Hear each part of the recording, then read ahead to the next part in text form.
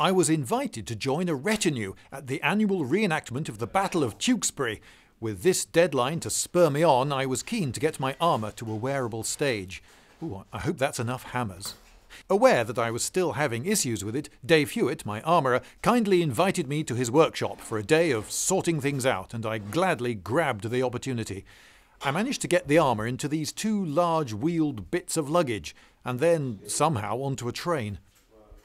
Dave reckoned that this might once have been used to make Spitfires. Dave agreed that the haut pieces on the pauldrons weren't working, so one task was to remove them.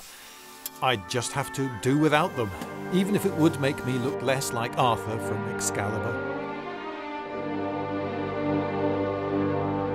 This was a slightly bigger task than I had realised, because the top lame of the pauldrons had to be removed from the assembly to gain access to the inside of the rivets to drill them out, but soon enough the haut pieces were removed. Here you see one abandoned in a vice, and the rivet holes filled with rivets that each did nothing but fill a hole. The pauldrons were reassembled, given a buffing, and it was on to the next thing.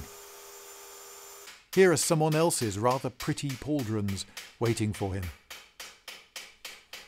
As soon as Dave saw the sabatons worn with the greaves, he concluded that something would have to be done to close the rather large gap between them, and this would be done by replacing the top lames with much larger ones. From his collection of paper patterns, he picked out something suitable and traced it onto a sheet of steel. These new pieces would then fit with the heel plates that he'd already started on before I got there. Here you see a sabaton with its strap removed, waiting to have a new back put on it. With his great experience, he was able to adapt the pattern on the fly. His new apprentice then cut the shapes out and got to work on them. Several different cutting tools were used. On the battlefield, you wouldn't want to run into a foe armed with one of these. Jagged and imprecise edges were taken off with a sander. A slight central ridge was added with this tool, which is also used for fluting.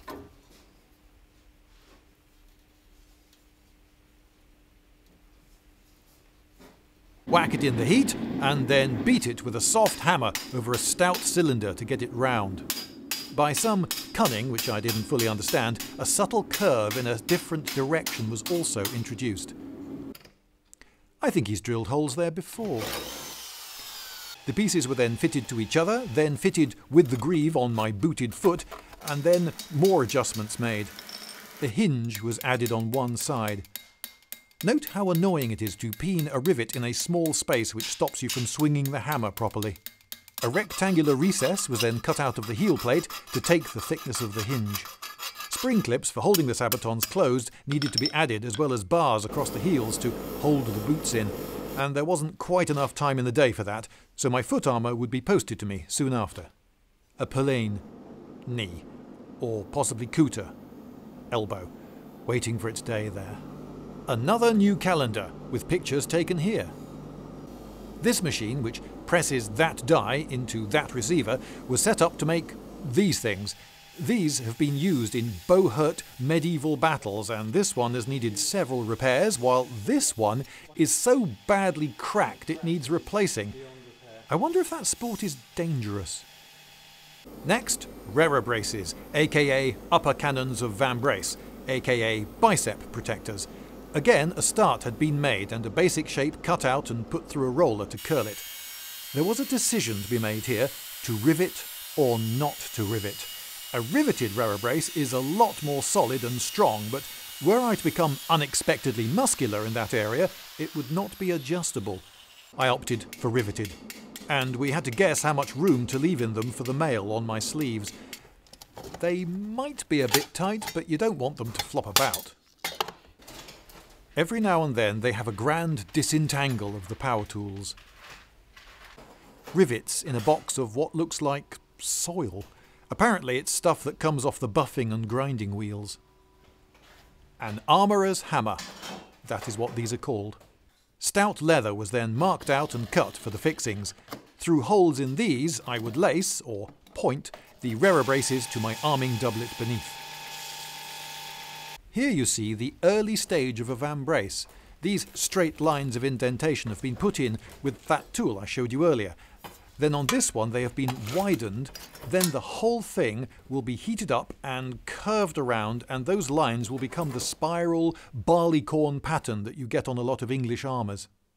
It was a good job that I did bring everything, because only when you see the pieces together do you pick up on some little glitches. One of my pauldrons didn't sit right on the cuirass, and so with some cold hammering the back was reshaped to compensate. There was some asymmetry involved, but I couldn't tell you how much of it was in the armour and how much of it was in my own body. I tried out the pauldron with my newly altered back, and looked a bit silly. To attach a strip of leather inside the helmet, which would enable me to add a proper liner, one option would have been to remove the visor with its big rivets, then remove the brow reinforcement, then hide the rivets holding the leather in place under the brow reinforcement, and then reassemble everything. Much simpler was to leave the visor in place and drill through the reinforcer and main skull of the helmet in one go. How then should it be riveted? Many authentic helmets have an unapologetic line of visible rivets. Other helmets make a big feature of the rivets and get fancy with them. Here, Dave opted for trying to hide the rivets by hammering them flush and then buffing away. Old Faithful.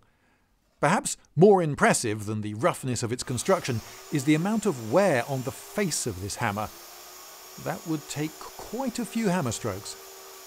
Now, you may find it strange, as I did, that the leather strip hangs downwards from the rivets rather than being aligned the other way round.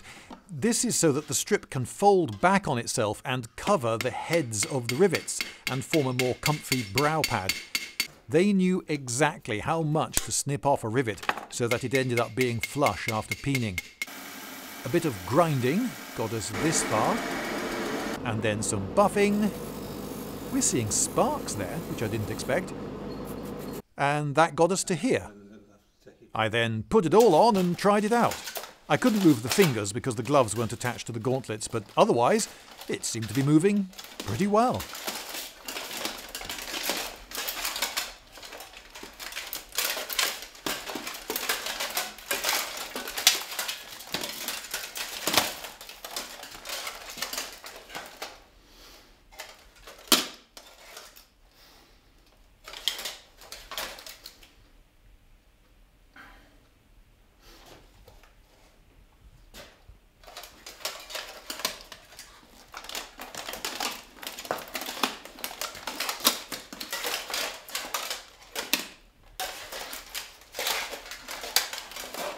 Oops, got caught there, but if it were higher perhaps it wouldn't do that.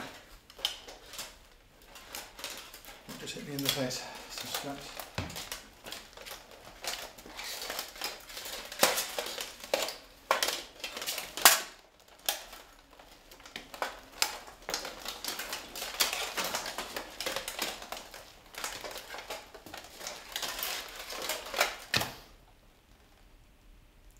I think we got there, yeah? No. Yes, sorry, I was sort of waiting for you, to be honest.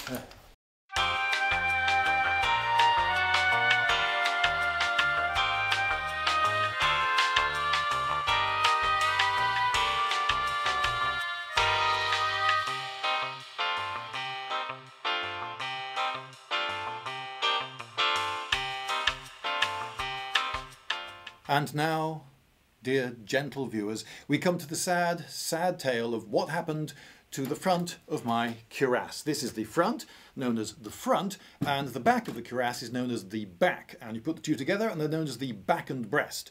The front is the breastplate, which in this case is riveted solidly to the placket, which is the bottom bit, well, the middle bit, I suppose, and then this articulated bit at the bottom is called the fold. I went into the fight at Tewkesbury having heard a warning from not just one but 2 or 3 people had said, "Lloyd, do be aware, you are a shiny." Now a shiny is someone who's walking out there for the first time resplendent in his brand new, extremely expensive, shiny, pristine armour, head to foot in gleaming metal. Now in a group, any group of people that's quite large, there will be gits. Reenactors are, on the whole, wonderful folk, of course, but there were 2,000 people reenacting the Battle of Tewkesbury that day, and in any group that big, you would imagine that there will be just, one or two gits. And I had been warned that shinies are magnets for gits. Now, most people, seeing a wonderful piece of armour, and they have a hobby where they really adore that sort of thing and respect it, they go, oh wow, hasn't that guy got a beautiful suit of armour? I better be perhaps even more gentle with him than I might otherwise be, because it would be a crime to spoil something as magnificent as that. Whereas the git thinks to himself, ooh, that's pretty, I bet he's really proud of that. I think I should take him down a peg or two. I'm going to dent it. And then he dents the armour. Now, I must have fought, I don't know, 30 people, something like that, at Tewkesbury, and 29 of them were absolutely fine. And yes, possibly their hits gave me a tiny scratch here and there, but as a scratch I can accept. I wouldn't go into battle thinking that I would get away without even a scratch. But this is a socking big dent, and it is a big problem. Now then, how did it happen? Well, I was standing in the front line. This was on the Saturday, on the first of the 2 days. And I was doing what I was supposed to do, thrusting at waist height, and we're all gently, oh, yeah, you got me, oh, I got you, oh, nearly, and oh, got you.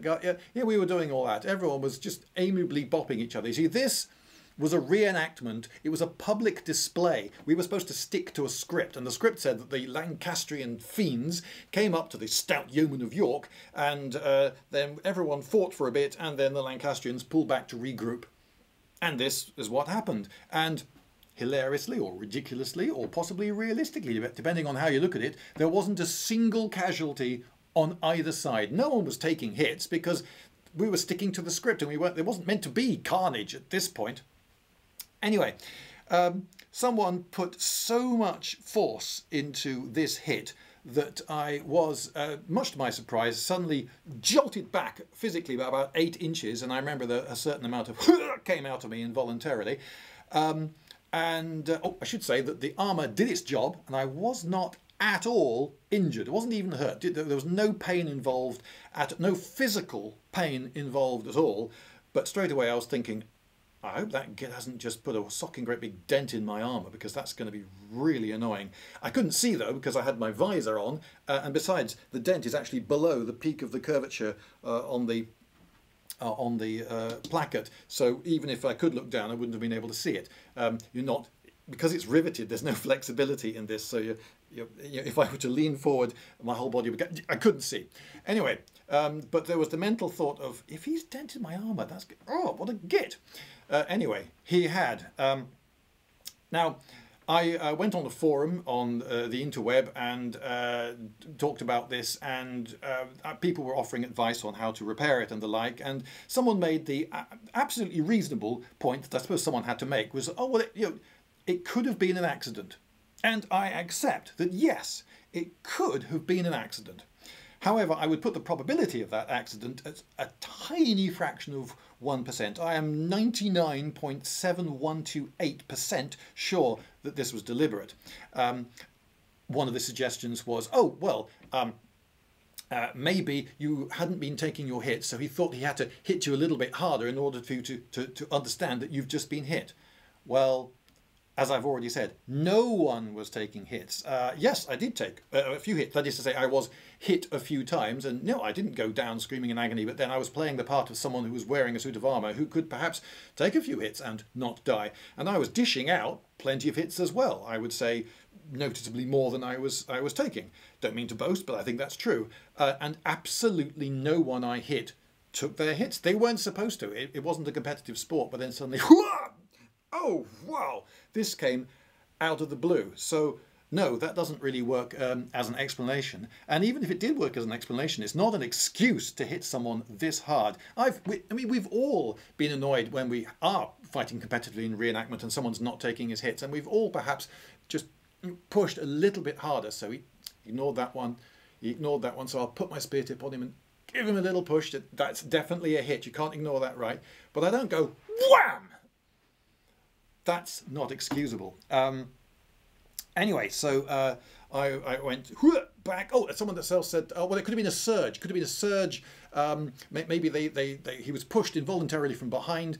I suppose that could happen, but it didn't. There was no surge in there. Their formation was only 2 ranks deep, and there wasn't a surge. And besides, these people were all on the front foot, all reaching constantly, and rather top-heavy with their armour, trying to get their hits in. And if you are suddenly and unexpectedly pushed from behind, you don't, if you have the tiniest bit of care for the welfare of anyone in front of you, then go whoa with your arms, because that's going to endanger people. But also, to get your balance back, the first thing you do on being suddenly pushed forwards is you bring your arms in with the heavy weapon, which is taking your centre of gravity quite a bit that way. So actually being pushed from behind has the opposite effect. So no, wasn't that. What else was suggested? Push. Oh, yeah, maybe you ran onto it and didn't realise it. Yes, that can happen, only I was standing stationary, so no, it didn't. Besides, humans are very good.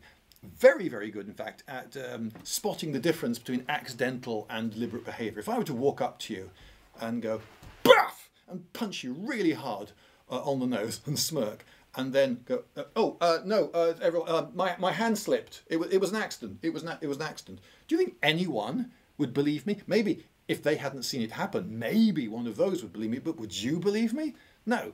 This guy went wham! And yeah, this was not an accident. Anyway, I now have a bit of a problem. It's not just that it's dented, it's also got this deep gouge in it, which is going to be very difficult to remove. If I were to grind away at the metal to hide this gouge, the metal would then be so thin that there'd be a dangerous weak spot on the front, and I don't want that. I'm probably going to have to live with a certain amount of scarring on this armour forever. So, do I beat it out cold? As has been suggested by quite a few people on the internet, and this is something I could do. I don't want to have to go running back to my armour every single time, but my armourer said, "Oh no, this is heat-treated high carbon steel, and this should really be repaired using heat." And he could probably do a better job than me of getting rid of the gouge as well. He might replenish it and disguise it a bit. So this is a problem, but so you go on the internet and you try to find out what do I do? And of course I could go to Wondrium. Of course, go to Wondrium, source of so much knowledge, and I typed in the word repair, thinking, well, they're bound to have something on how to bash dents out of a dented placket. And almost immediately, my screen showed that they have a course of 41 lectures on the fundamentals of home maintenance. So I thought, oh, well, there's bound to be something on. Did you know there wasn't? There was nothing. There was loads on, how to do your own plumbing, how to repair brickwork and electrical, how to replace a light fitting, install electrical sockets, and all that sort of stuff, but nothing. No, I felt. I've been let down. I mean, Wondrium normally doesn't, but obviously you go into the rabbit hole, and I found something quite interesting about Egyptians, so I had that to watch. But anyway, but if you do have